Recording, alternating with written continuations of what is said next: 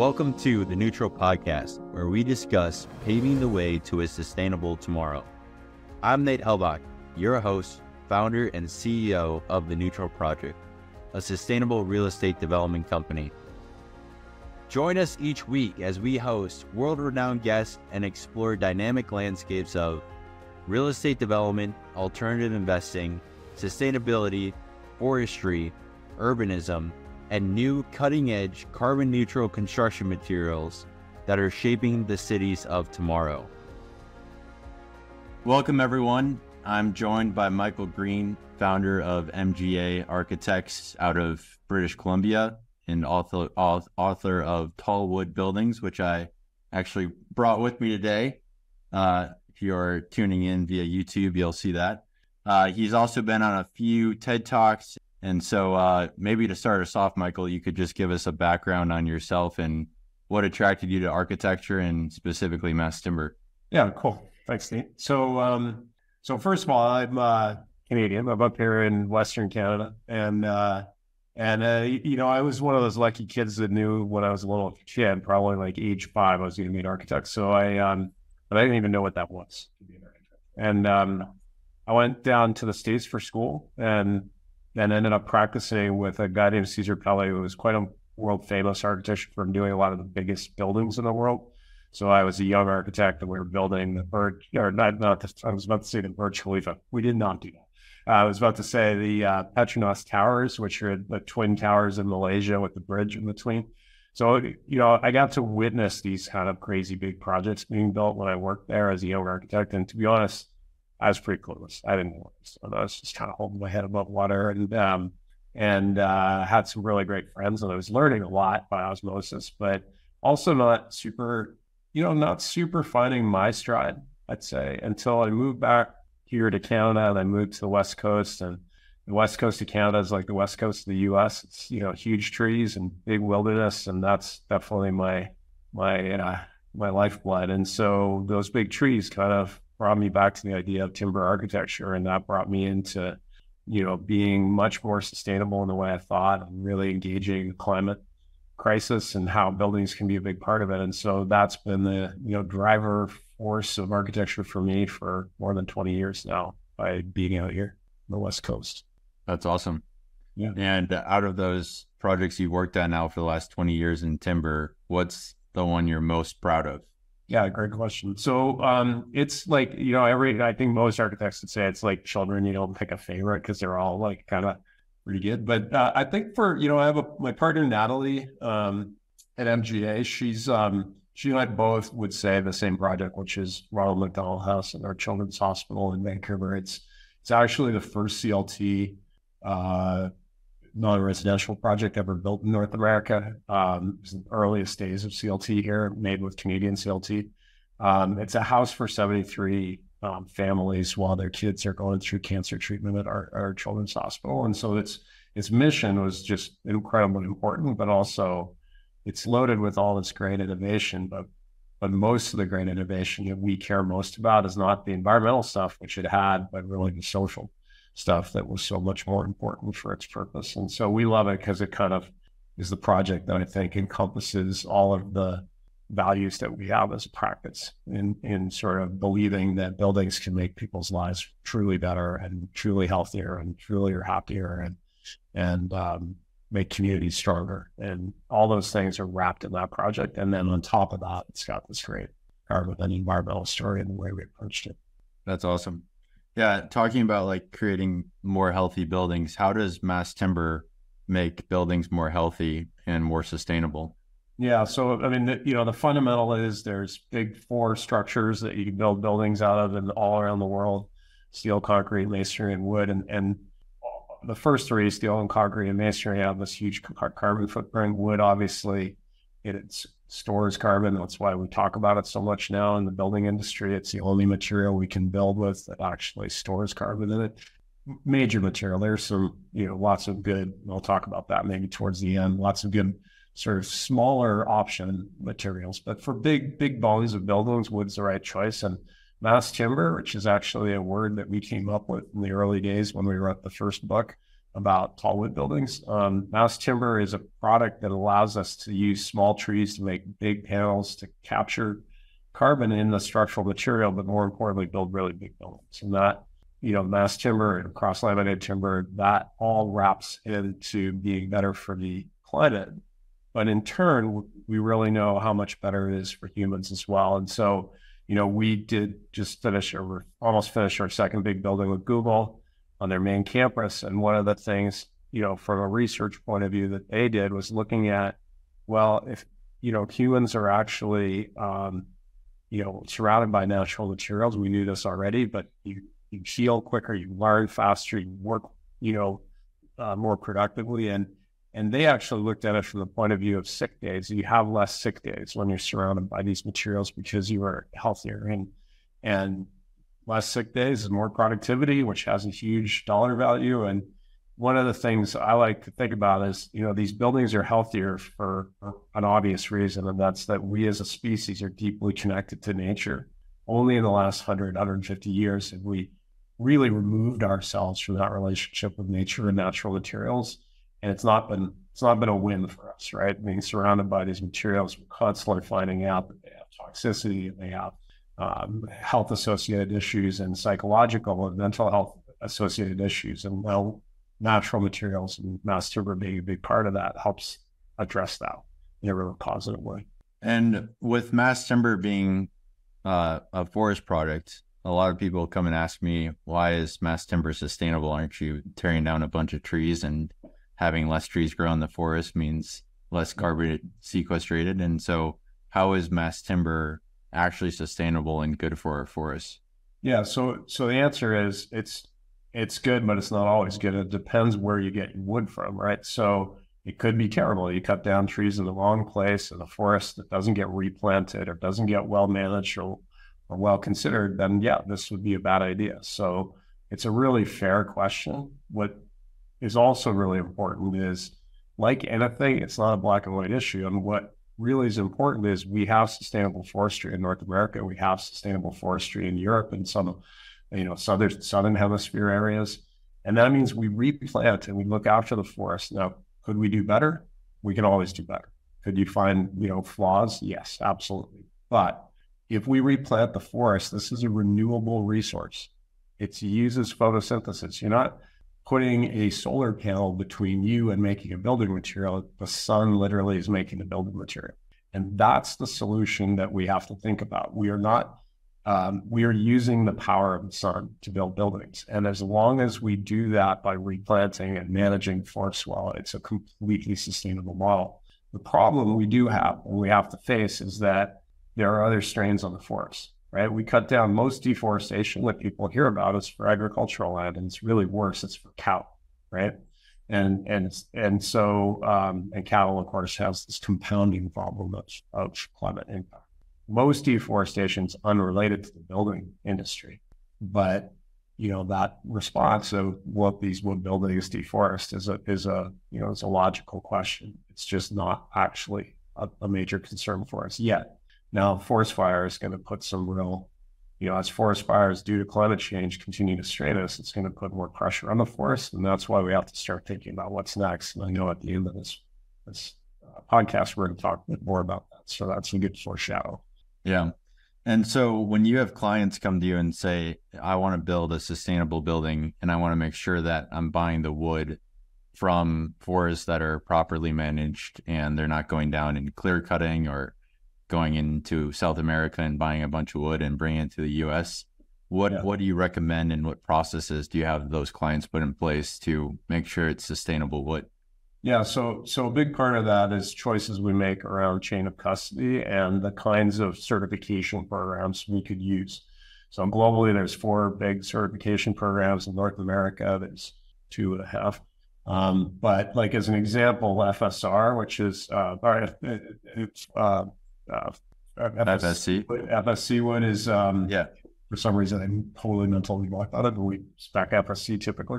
FSC is a third-party certification that looks at the sort of balance of the forest economy, which impacts the people that are earning a living from the forest, the environmental issues, as well as indigenous rights of the people whose land that may be. And so they try to look at that and then follow a chain of custody from a tree being felled in the forest all the way to the product ending up in a building to help us understand, did it go through a rigorous process? Was it part of a sustainable forestry program? So that's a good, quick way by speccing wood that either comes from SFI, which is another one, or FSC. Then you're already, have some way of being able to track that. I think those systems can, have ways to go to get better. I think a lot of what we're going to see in the next very short amount of time is with new AI features being added to the forestry process, like everything else in our lives right now. We already have the ability to digitally scan timber, much like a fingerprint. No two pieces of wood can ever be the same. And so we can actually look at a digital signature of a tree through a CAT scan very quickly in the logging process, in the forest, as they're cutting it down, and follow every component of that tree all the way through the process, not by stamping it with some digital mark, but actually because the tree itself is its own digital mark, it's its own thumbprint. And that'll allow us to make sure, again, that there's truth in advertising, that we're actually sourcing wood, where literally we'll be able to know the exact GPS coordinates for each tree and therefore each piece of wood in our building just by that new technology that's coming on stream now. Wow, that's awesome. Do you know who's deploying that? Is it SF or FSC or SFI? No, neither. So a lot of this tech is coming. It's all on the leading edge of innovation, and the first example of how that's being used is actually not as high tech as that, but it's still very high tech. And so 3 or 4 years ago, a Russian scientist and a Canadian scientist actually won what's called the Marcus Wellenberg Prize, which is a prize for forestry. It's a big global prize with a lot of money attached to it. And what they did was they really came up with an algorithm that allowed for high-speed CT scanning of logs. And so when a log goes through a mill, you want to know where the knots are. You want to know how to cut that log into the most efficient use of wood, right? And I'm a big believer that if you cut down a tree, you give it the best, longest life you can ever give it. That's how you honor the life of the tree. And that's to put it in a building that will stand for 100 years, or a piece of furniture that will exist for hundreds of years. Not turning into paper or some waste product or formwork for concrete, right?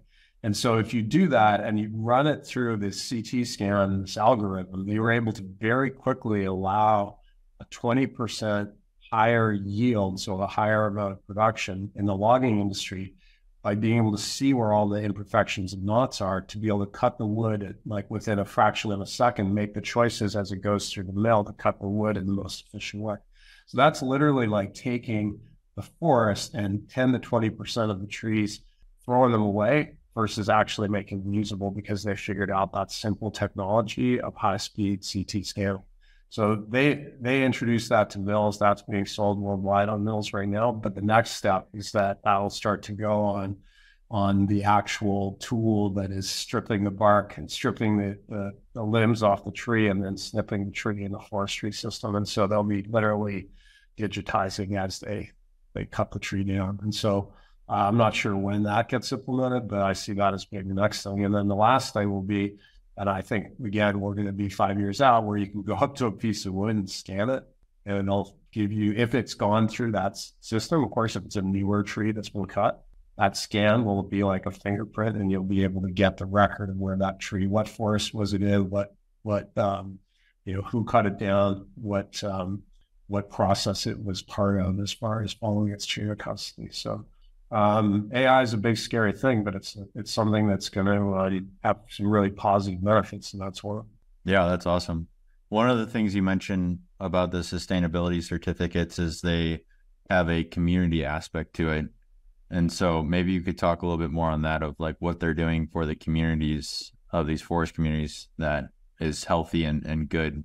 Yeah, I mean, one of the really important things in society today is that we see, I think all of us do, I'm in Canada, you're in the States, but we see this in many, many developed countries and democracies, is this divide that's happening. And it's a divide that's happening politically, but it's also a divide that really is happening between rural economies and urban economies. And there's a disconnect of people that live in cities not understanding where the things that they're surrounded by, where did they come from, right? They came from rural communities. And that disconnect has created a kind of attitude of we want more environmental and don't cut down trees or don't do things that are depleting our resources, which makes people in rural economies feel like they're doing something wrong. That divide can be healed by a greater respect on the idea that we need each other and we need our rural communities to thrive and survive and keep jobs and people to be able to raise their families. And that means how forestry is done in a sustainable way means really understanding that those jobs aren't temporary, they're long-term jobs, and that the people of those communities have to be valued. It's their forest, they live next to it. They don't want to tear it down. They certainly want to regrow it. They look at it every day. They're not there to destroy the planet. They're there to make a living and to help the rest of us live better lives in cities. And so I think the community-based qualities of how we think about this is really important. I'm a huge believer in supporting rural communities. And part of that is through these systems. We also have to acknowledge, and this is probably a bigger conversation for us here in Canada, that Indigenous rights around land is part of the formula, right? So the forestry model in Canada and the US is quite different. In Canada, it's mostly on public land. In the US, it's mostly on private land. That difference is quite big when it comes to Indigenous people who originally owned that public land in Canada and probably own the private land in the US, but have a harder access to it now in the US. And so in Canada, we're really grappling with making sure that Indigenous communities, just like any other rural community, has access to the economic benefit of forestry within their community. And actually, one step further, we're working pretty hard to bring, fabrication and high value add fabrication around forest products like CLT plants in these smaller rural communities and in Indigenous communities. And so that is a really important part of the puzzle. And it's interesting because I deeply care about this stuff. And I know it's for some people that are architects, it might be like, wow, that's like in the weeds, but it's not in the weeds. Everything has a source, and if we know the source and care about the people and the planet, it actually can be part of us doing a better job. And that's just being architects. Yeah. I mean, you were, as architects and I think as developers, kind of driving the demand, and we have to understand where the supply chain is for that demand. So right. Otherwise we're going to lose it. I think this is a good segue into some of the stuff you're doing in Stockholm and Sweden, but we were just in Stockholm and Sweden at separate times. And like a week apart, right? Yeah, exactly. But we both got to meet with this cool company, which is a wood products company and also forest company. And they're doing it like, I think the best way possible. It's Sodra. And they have 52,000 owners, and it's all basically southern Sweden. It's all owned by this one cooperative. And so I'm like, that is so cool. How do we adopt that in the US and in Canada? Because it feels like the best, most like democratized approach to both forestry and mass timber. Yeah, maybe. Well, and in some ways, Canada, this is the difference, because Canada actually, in a weird way, is similar on an even bigger scale. Because we cut down trees on public land, and part of the reason I was so supported in the work I was doing in the early days of this timber stuff is the government here really supported it because that's my dog. The taxpayer is an owner of our forest, and when we forest, that means the taxpayer is a beneficiary of the forestry sector. So it's the same as the model. And so it's a bigger model in Canada. But because of that, the Canadian government makes money on every tree cut down, which means the taxpayer in Canada makes money on every tree cut down, which means we are all invested in the future of forestry, much like that example in Sweden. So it is a bit different already in Canada. That's an even more intimate model where people more closely connected to the forest are direct owners. But it's a good model. I like it. The U.S. isn't going to do that, right? Because the model is so different. We could get into the weeds of like how that would be. People would call it socialism and all kinds of other stuff. But it's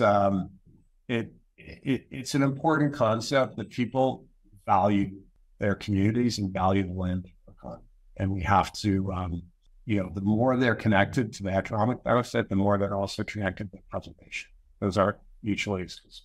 And Sweden's fascinating on all these levels, right? So we were going to talk actually about some projects because we're in the weeds on forestry, but talk about some projects too. Yeah. So tell me what MGA is working on in Stockholm. Yeah. So, I mean, we have a building actually we're doing way in the north of Sweden right now in a place called Gällivare, which is a big timber. It's called a multi-activity house. So it's everything from theaters and restaurants to gymnasiums and swimming pools, and there's a climbing wall, and there's an ice climbing wall, which is for me because that's my thing. And it's awesome. But so we're already working in the north, and we've just been asked and to start working in Stockholm on a project that, and on a few projects, one very large project, but more directly, a project that I was really excited about because it's part of a change we're going through in our practice and becoming we call it an LCA-driven design practice. And what that means is life cycle assessment, LCA. But what it means is that you're making, instead of designing and then picking materials and then measuring what that looks like as far as your carbon input, you really, every part of the earliest design process is a measuring experience where you're actually calculating as you go. Now, this is going to get much easier with AI, but what it says is that we're making very, very early conscious decisions about design. We've teamed up with a developer now that has basically won a competition. It's early days for Stockholm, which is based on you get as much area as you want to build for a project on a site, which is unique, but it's limited based on the amount of carbon per residence on the project you build. And so basically, if you're really, really efficient on carbon, you can build a huge project and make lots of money. If you're not very good on carbon, you don't get to build a very big project and you won't make as much money, but you're allowed to build it. And so what it says is the more innovative and the more you care about carbon, the more money you're going to make. And that's the kind of incentivizing of change and innovation that we need everywhere, right? To me, that's the kind of public policy that we should have everywhere as soon as possible. And what I love about it, it's much like that political divide between, that we see in lots of places between rural economies and urban economies. That's the same conversation in the development community, right? It's like, developers, they're, making all this money and they're making housing unaffordable. Well, I don't think that's really true, but there are people that believe that. And then there are people that are like, well, they don't care about the environment. Well, that's not true either. This is a great way of saying, look, you care about the environment, you're going to make lots of money, go for it. That's in the best interest of society, and we all want that. And that basically politically aligns right and left in a really positive way, which is the solution to everything is when we bring the parties together. And so I think about that sort of political alignment in policy is the single most important thing we can do.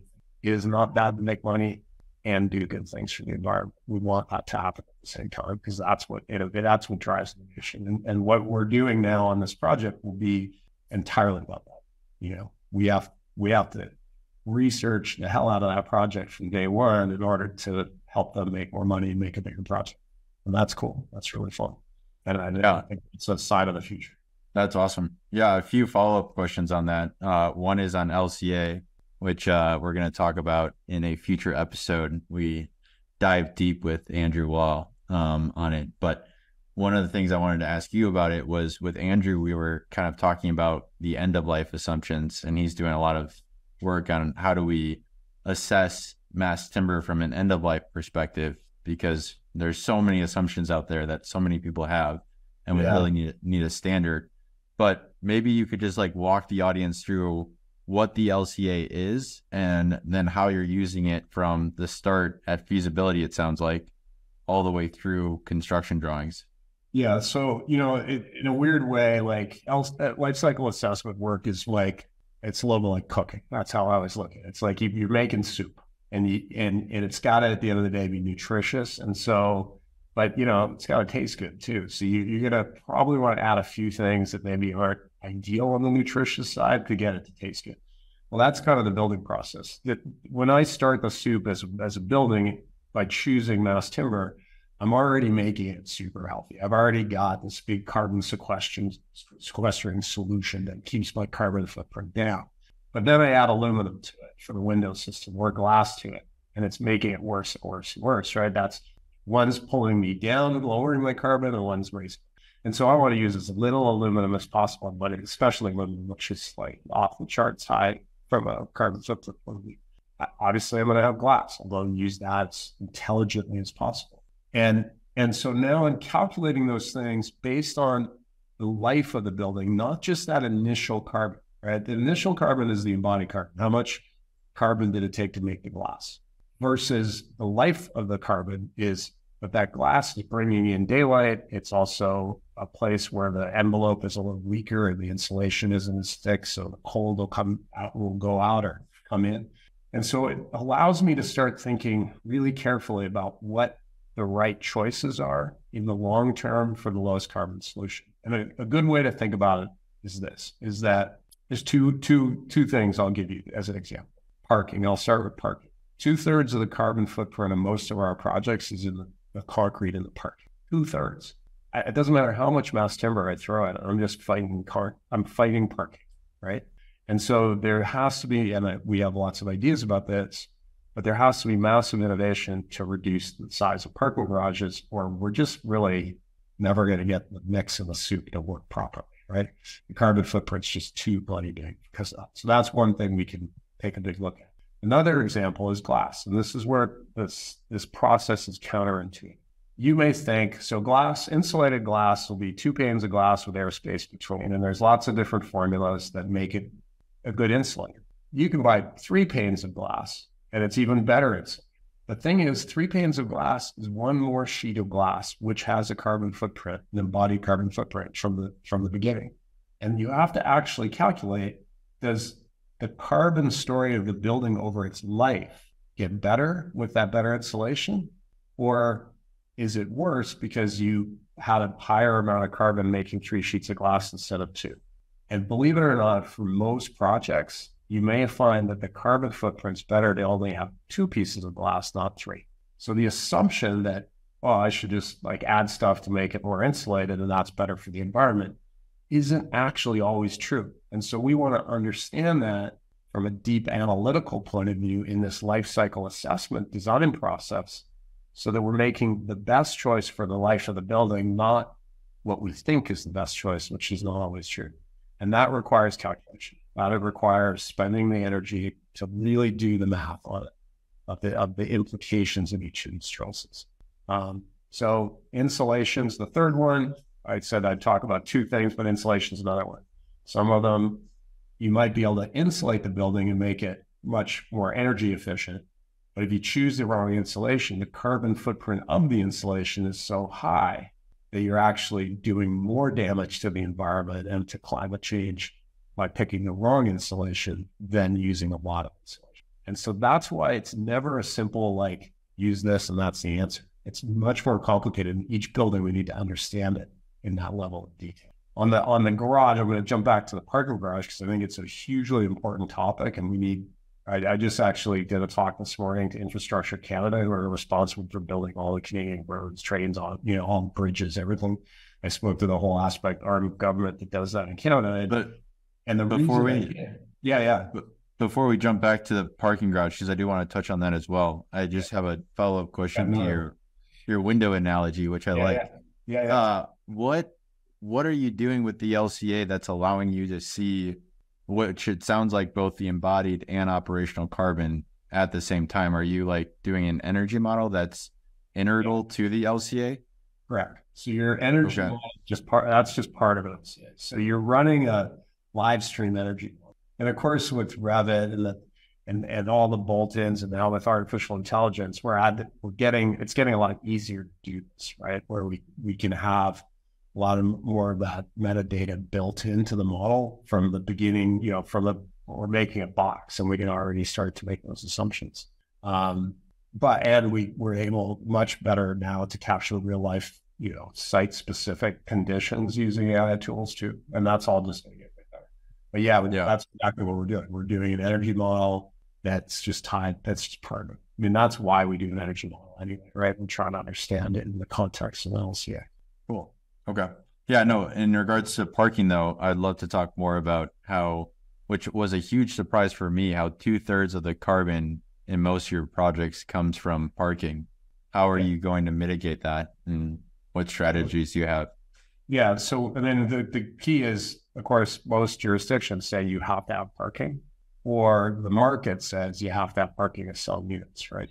And so in the near future, we're not getting rid of parking, but we're also not doing a very good job about forecasting. If we start a project today and it's not going to be finished in 5 years, which is unfortunately common. I wish it was faster, but it takes time. What's the world going to be like 5 years from now? Well, we're probably like a month away from having artificial general intelligence, if not a week away from having artificial general intelligence, given what happened last week in ChatGPT. So, like the level of rapid acceleration of innovation is, I think, few of us, or if any of us, even the people who wrote ChatGPT, can even understand what level of innovation is going to happen in 5 years. But we're making this building using all the sort of dumb models we use today that are going to be incredibly dumb models in 5 years. And all we can do is do our best and try to predict what's next. And so when it comes to parking, as an example, we build a parking garage with this massive ramp that drives you up and pathway that leads you to your parking space. And you have one car per parking space. And we know that if you go to a hotel and you hand your keys to a valet, they stack a bunch of cars together, right? And they stack them together because they have all the keys in their pocket, and they can move some cars around and get your car out, and so they can densify the amount of parking in my garage. Well, today we don't have driverless cars, right? Self-drive cars. We do. Well, I mean, if you own a Tesla, it can self-drive, but we've got most of the systems turned off, and that's because the world currently is not ready for driverless cars from a safety point of view. Our expectation, it's a fascinating thing, is like 0 accidents, even though humans have tons of accidents. The idea of a driverless car having an accident is too high for our comfort level to allow. But the one thing we could turn on right now in those cars is the ability to enter a parking garage and drive to a parking space. Because if the humans aren't in that parking garage, there's no safety issue, which means that even in today's technology, with the existing fleet of self-drive cars, they could be parking themselves in this very dense way, using far less of the footprint of a garage than we currently have to build for the ability to drive in ourselves, right? So you ask yourselves, if you're a developer thinking about these ideas, and by the way, there are all kinds of cool systems that, are robotic, and like elevator systems that park your car. Sure, those are all good, but not every project's big enough to support that kind of technology. Yeah, maybe in the future. But this self-drive concept, it's really interesting because we assume, well, that's 10 years from now. It's not. It's actually now technology. And if developers start pricing parking based on the idea that it's cheaper if you're in the valet area or the self-drive area than you are you want to drive it yourself, your parking space costs more. You start to see people make conscious choices to buy cars that actually are self-drive. And in the interim, what's really interesting, the cost of a parking space in a typical parking garage is between $40,000 and $60,000 to build it, depending on where you live and some of those choices. And this is in a parking garage structure. Well, that means one parking space more efficient in a parking garage pays for a valet for an entire year, a job, somebody to actually do the job. So if we can take the footprint of a typical garage full of all its drive lanes and densify it by 50% more cars, for the next 10 years, we could have a whole ton of people employed moving cars around, only to be ready for the reality that that'll all be self-drive in the future, and the density and the size and the carbon footprint and the cost will all be far smaller than the current model of assuming that we need to drive. There are other layers of that, which is that now you just pull up, you got your groceries, you just pull up, get out at the elevator lobby and go up the elevator and let your car do its thing, which is what people in high-end buildings like. But we need to treat this as not a high-end building technology, it's an every building technology, because some people need jobs, developers will make more money, the carbon footprint will be lower, and the experience will be better, but we have to retrain, right? People resist change. We have to retrain a mindset around why that actually is amazing. You're not hunting for a parking space, or you're not hunting for a elevator in that parking garage you don't know, and you're not scared that you might get, assaulted in that parking garage because now you're just getting out in the beautiful lobby and letting your car do its thing. So those are the ways that people can make more money, have a better experience, and reduce their carbon footprint today. That doesn't even speak to what we'll be dreaming up 5 years from now, right? And yet, almost nobody's doing that today. Almost nobody's innovating the parking garage today, other than, the Rubik's Cube kind of robotic systems, which are all awesome. But as I say, they kind of need a massive amount of density to make sense currently. So, yeah, no, this is awesome actually, because we had this issue at the project we're working on in Madison together. And I don't think we've spoken about it, but we're contemplating doing this type of scenario, not with a self-driving, but just with valet. And now I'm like, this is brilliant. We should do it with self-driving. But basically our thought is, just for the audience sake, we built or are building with Michael a 206 unit building in Madison, and we only have 125 parking stalls. So we're at like about a 60% ratio. And so the idea that we're likely going to put in place is to have valets do exactly what Michael's talking about, which is instead of people parking their cars in our 3-story underground parking, the valets get to do the whole jigsaw puzzle and park it themselves. And right now it's looking like we're able to get it up to almost 1-to-1 parking ratio, but we don't have to spend the extra money on parking. And it would have been way more than $60,000 a stall in Madison because we had to go underground and that's below the water table. So, this is making me want to do it that much more. Okay. This is great. Yeah. And this is just the beginning, right? Like, it's so fun in the current context to imagine, like, the single family car is not going away anytime soon. It will, maybe, will car share maybe will someday become the only mainstream way to do it. But there's all these other fascinating things, right? This morning when I was talking to this Infrastructure Canada, as they say, they're responsible for building our cities and our roads, right? It's the government. And I said, that in Canada, there's a road called the Trans-Canada Highway. It's like literally the only highway that goes from one side of Canada. It's like I-90 in the States, right? And I was like, you know what, guys, here's what I would suggest. I'm kind of like joking with them. I'm like, on a farm road where you're driving and there's like a track for one tire and a track for the other tire, and in between it's grass. The Trans-Canada Highway should be built with a strip of concrete and everything else grass. And this strip of concrete should be about this wide, maybe this wide. And that's it. And that's how we should. And they're like, I was like, I know you're listening, maybe on this guy crazy, this stupidest idea. And I'm like, if you built it that way, we would probably reduce the amount of concrete by 75%. But more importantly, the moment you have a self-drive car, they don't need any of that other concrete. They can drive just fine in a straight line like that. Yeah. It's humans that can't drive on that. So the whole concept of what a road is in 10 years going to be a completely different thing than what a road is today. And there'll be people like me. I drive a 1959 Land Rover electric car, right? It's like antique thing. And I'll probably keep driving that 10 years from now. And there'll be people that do. They love their car and they want to drive it. But the rule will start to become, that's okay. You're just not allowed on certain roads that driverless cars can go on. And you'll have to make a personal choice whether you want the most efficient one, which is not going to be driving my car. It's very efficient from an environmental point of view. I mean, I can't drive very fast. Look like but like, you know what I mean? The system will be designed for the most efficient solution to make the quality of people's life, the majority of the quality of people's life, the best. It shouldn't be dragged down because somebody wants to keep owning their, 1962 Chevy pickup truck.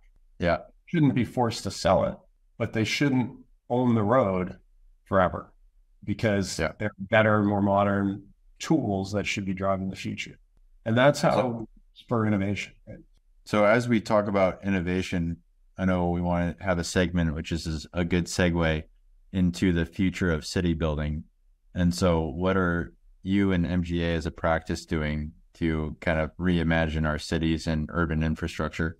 So I don't fully know where this is going to go, but one of the things I've been really interested in, and I did talk to these guys at Infrastructure Canada about today, and this would apply to America as well, is that And we kind of all know this answer. If you've ever been to Europe, you know that you can just hop on a train and pop between great city, from great city to great city. And it's what we all, as North Americans, we go over there, we're like, oh man, this is amazing. And then we come back here and get in our cars.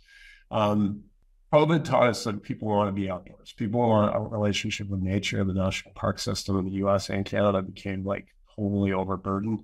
And we know the suburb is a terrible thing from a climate point of view and an infrastructure point of view. And so what we were hopefully going to launch is an exploration. We live on a corridor from Vancouver we have lots of mountains, but one mountain range further to the east of us, that's about an hour and a half drive. You know, it's about, in miles, it's probably like 100 miles. And I think we should actually, right now there's Vancouver and like little towns. But I actually think the answer for us is going to be 15 cities between us and the mountains. And the point is, a city isn't a mega city of millions of people. A city is 100,000 people. And if you look at what's happening in China, they build cities around industry, right? So it's like, this is going to be the car battery city, and this is going to be the LED light city, and they build all their infrastructure. I don't think that works in our more democratic model, but I do think building a train corridor connecting 15 cities where we live allows us to reinvent the city. We're going to either densify and make housing so expensive in Vancouver, where I live, which is like one of the most expensive cities in the world, or we start spreading it out in this way that allows us to reinvent the city from a green, field kind of approach. It allows us to get energy right. It allows us to create walkable cities. It allows us to build in timber. It allows us to create closer connection to nature, closer connection to parks. And in theory, allows us to brand cities along this corridor, which if you think about it, it'll be like 15, 20-minute train rides that are culturally different. You know, this one is, and I don't mean like different national cultures. I don't mean that, but like this city has got all the sports venues, and that's where you pop on the train and you go and see sports. And this one's all arts and theater and culture. And this one is, connected to a national park, and this one. And so it creates this opportunity to create this really dynamic experience of moving between places on a train in an efficient way. And it allows us to take all this broken infrastructure that's so expensive to fix and starts to build these new city centers in the most correct way. And ideally, it's kind of a suburban version of urban. It's saying we need to start over outside the city, but we still need to be building cities, and we need people to be walking in those cities. And so I'm thinking, that currently working with Infrastructure Canada, our goal is to really do a prototype series of what Canada, and I think this could happen between Seattle and Portland. I think this could happen between a lot of cities in America. It could develop this same concept, which again, it would start to feel like Europe. You're just on and off trains visiting different areas. You can spend a weekend and like in Europe, you can be on a train between Paris and Amsterdam and have an amazing weekend in a completely different place and then pop home again. Well, that can happen in some parts of the US, but for the most part, it doesn't happen anywhere. And it can and should, and it'd be good for the economy. Yeah, no, I love that idea. I mean, it would be awesome if we could do something like that from Seattle to Portland to San Francisco to LA to San Diego, because it would, I think, really help people. Instead of sprawling out, they would just focus on the dense areas. Exactly. They would just go to a different densified area. Yeah. And right now, like, especially in the US, we have this just great sprawl that I think we all see all over the place. Yeah. And so if you want to get to nature, like you're sitting in traffic for like an hour and a half to get out of your city. Right. And I think that's the scale problem, right? We've made our cities, we've let our cities. I'm not a believer that we should have these super cities. I think we should have lots and lots of, small cities that really focus on human well-being and human connection and, really address like loneliness and a lot of these other epidemics we're seeing in big cities that big cities are not solved, with a few exceptions. They're not solved. Yeah. No, that's a great idea. I love that. Transitioning into something we touched on earlier, and it's in regards to 5, which I know is something very new for you. And you had a TED Talk on it. So I think if people want to learn a lot more, they should go watch the TED Talk, but maybe you could give us a couple kind of key points on why you created 5. Yeah. So But the word five comes from the idea that there are four structures that built the world. Almost every major city, it's steel, or actually every major city, steel, concrete, masonry, and wood. And those are the big four structures. And there are lots of other secondary ones, but those are the big four. And the way I always look at it is, if we had known 150 years ago, at the beginning of the Industrial Revolution, the impact, the negative climate and environmental impact of some of the choices we were making, we probably would have chosen something quite different or innovated something like. And there's a quote I like that says, I'll tell you who said it in a second, but the quote says, and it's from 1910, and the quote says, if it was up to me, I would focus on solar. I wouldn't want to wait until oil and gas run out before we figured that out. So in 1910, somebody said, and what's most interesting to me is the person that said it was Thomas Edison. So Thomas Edison, the inventor of the light bulb, basically, the guy that literally the symbol of the idea is the light bulb, right? Knew at 110 years ago that was a good idea for us to pursue before oil and gas ran out, right? And yet it didn't happen, right? Nobody latched onto that idea. But when it comes from a building point of view, we're in that same moment. We know that these three of the big four materials, right? Not wood, but the other three have this massive carbon footprint. And what we're doing is trying to make them a tiny bit better. We're trying to fix really bad solutions and make them a little tiny bit better. And we're spending billions and billions of dollars trying. And I encourage that. We need to keep doing that. But in parallel, we should be asking ourselves, if those are the big four materials, what's the fifth? And what's the fifth based on the values we have and the knowledge we have about society today? And what we know, I think all of us know, is that that's got to be a nature-based system. I believe it's got to be a plant-based system. And it needs to basically be an offset, replace just like wood, but solve the problem globally, because climate change is a global issue, and especially in parts of the world where trees don't grow, or wood isn't a solution, or where we shouldn't cut down wood, like, in Brazil or in parts of Russia and parts of China. So our idea is basically to develop a plant-based structure to create a global network. We call it five, this fifth way. And the idea is to create this global network around plant-based technology and structure. We have a specific model that we're looking at, but there may be others. And we want to support the idea of a radical shift, global shift, and investment in plant-based technology. And it's not because we're going to be using that stuff tomorrow. It's because we damn well better figure out how to be using that stuff within 10 years or 20 years. And just like in 1910, Edison knew we should be focused on solar and we didn't do anything. We're not going to make that mistake again. We know this is the answer. We need to be, as a voice, as building professionals and people that care about this, need to be huge advocates in raising the money, raising the awareness, raising the focus, seeing the opportunity. And the way I describe it to the business community, because I think at the end of the day, this happens when people realize that it's worth investing in. It's not just the science, it's the investment. The way people should wrap their head around it, which I love saying this because it feels outrageous, is that those four building materials represent the largest volume of materials man makes on Earth, right? By far. Buildings, physically, by physical volume, concrete, steel, masonry, wood, those are the largest volumes of material man makes on Earth. I mean, actually agricultural waste, which is like, corn husks is actually the biggest. But besides that, that means that if we figure out an alternative to those, it could well be the single largest economic change in human history. That's how big the economic opportunity is.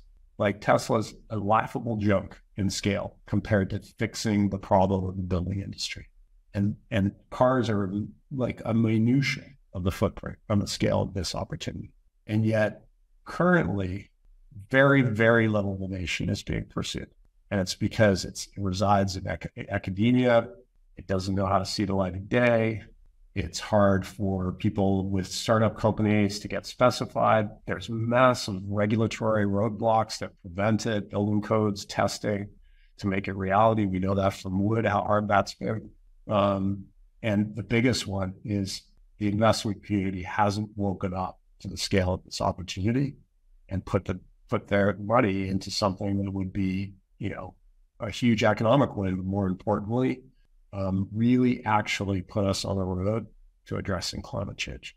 And without this, I believe we're in trouble and we'll remain in trouble. But I think this is possible and we're going to put a lot of energy into it. That's awesome. Yeah, that sounds like a really cool idea.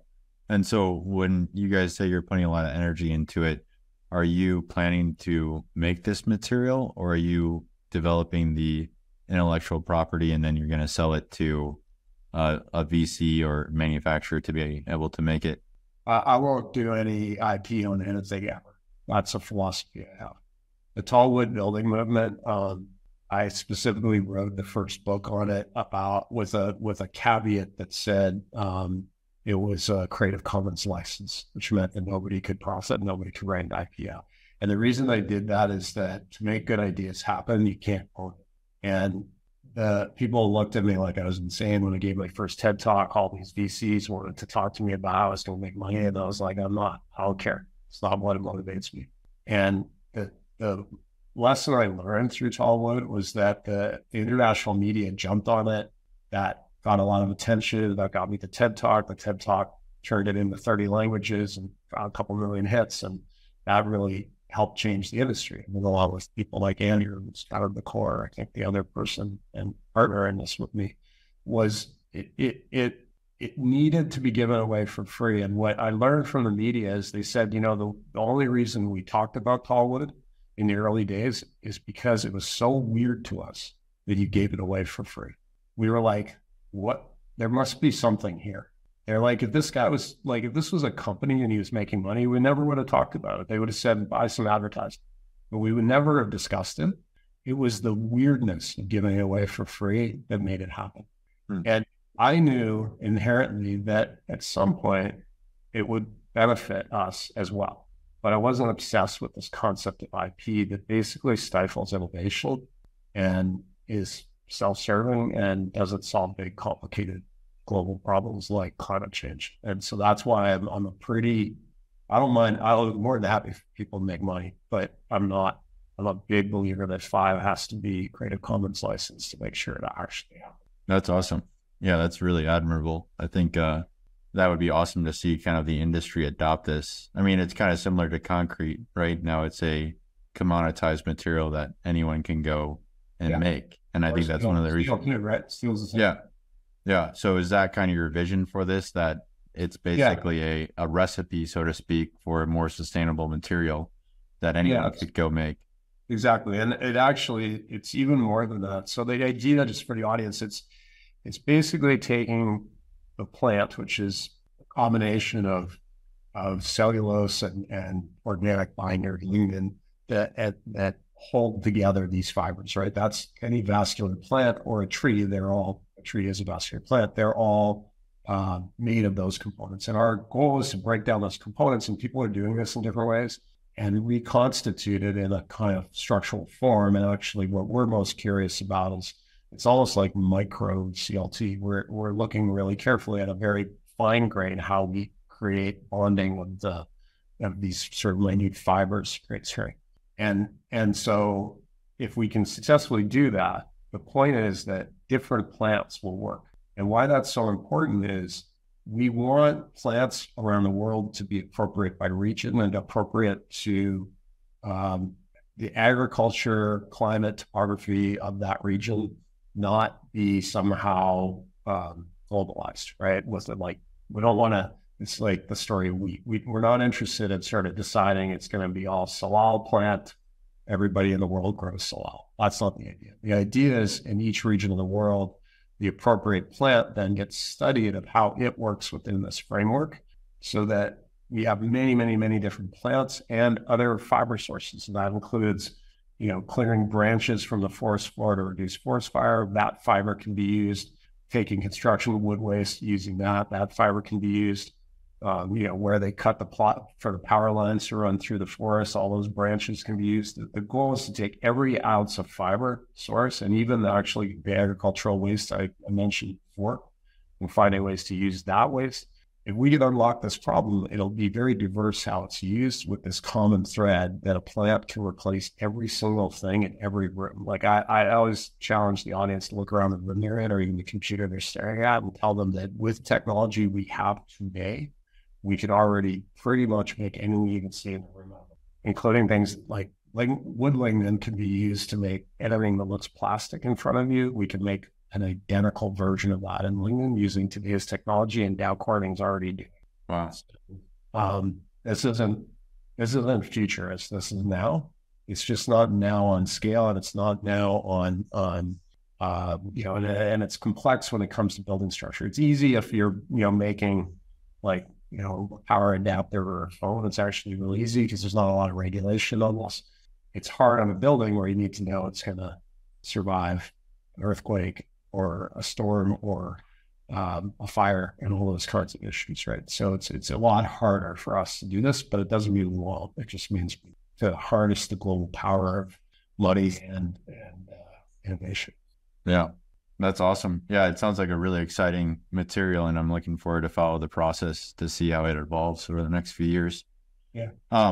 I know to kind of conclude, you're working on a few of the projects with the Neutral Project, and I wanted to touch on one that we're working on together in Milwaukee, which is in response to this RFP, which, as I've been looking at it, it looks like you have a pretty tall building plan. So maybe you could talk a little bit about what your ideas are there.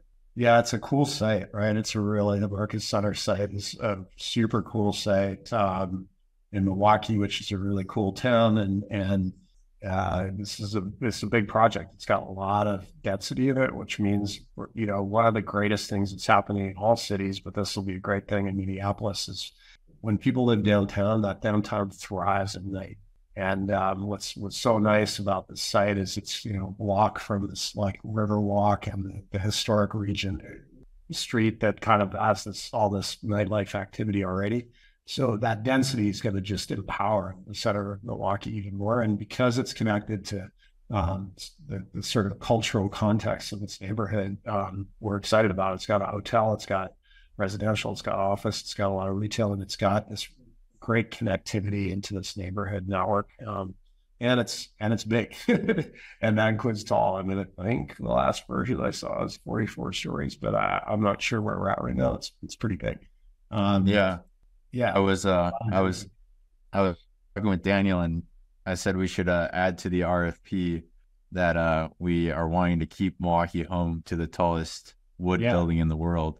Yeah. And I'm pretty sure it's going to be overtaken by the one in Australia, which I think is at like 47. So maybe we could add 6 more floors to I feel like we could definitely do that, and probably should, because the density makes sense there, right? It's actually a good place for the height. There's a kind of, what I love about sort of the sort of simple version of city building is you stand on the edge of the city and you draw this arc of height, like you look at the horizon, you're like low, high, low. And so if you do that in Milwaukee, our site sits right where you want the highest building to sit. And so, one of the cool things about tall buildings is, and I'm not by any means like obsessed with tall buildings by any means, but and we don't actually do a ton of tall buildings. But what's really nice about them in many cities is they become the beacon, right? Like 100 years ago, that would have been the steeple of the church that kind of gives you orientation, which way west is or north is. For me, it's the mountains in Vancouver to the north. But in cities that don't have, mountains, the buildings become that sort of like orientation. And I think we don't really appreciate how important that is in cities that don't have that have, the orientation. Orientation creates stronger neighborhoods, actually. It creates more identity. It actually creates greater human connection. I mean, it's a very important driver of human emotion that we don't put a lot of value. And so a tall building can really help do that as you see it in different distance from around the city. And again, not very many people talk about that, but I think there's more important human importance than we realize. Which is why steeples were built tall. It's not an accident churches chose to do that. So. Yeah. A reference back to Europe, when we were in Austria, it was like every single small town had that steeple you're talking about, and it was by far the tallest structure in the town. So, and it feels like it's like a symbol of who you are, right? It's got all this great stuff to it, or bad. Like there are bad examples for sure, but mostly it can be great. Yeah. Well, thanks for coming on, Michael. Really happy that you accepted our invitation to join the podcast. And where could people find you and Five and MGA if they want to learn more about? Yeah, so I mean, we have Michael Green Architecture. MGA is our website, and by all means, search us there and reach out if you have something interesting you want to chat about. On TED.com, you can search Michael Green Architect and you pick up both of my TED Talks there. One that's 10 years old, one that's from the spring. And the spring is about 5. The one 10 years ago is about tall wood buildings.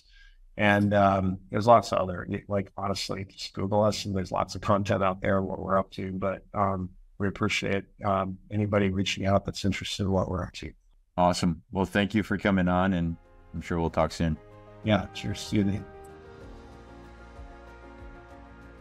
At the Neutral Project, we're not just building structures, we're building a legacy of sustainability, helping align your investments with a sustainable future. We'd like to thank you for being part of this conversation. For more information and to stay up to date on how we're reshaping the future through environmentally conscious development, visit our social media accounts or our website at theneutralproject.com. Thanks again for tuning in, and we'll see you next time on the Neutral Podcast.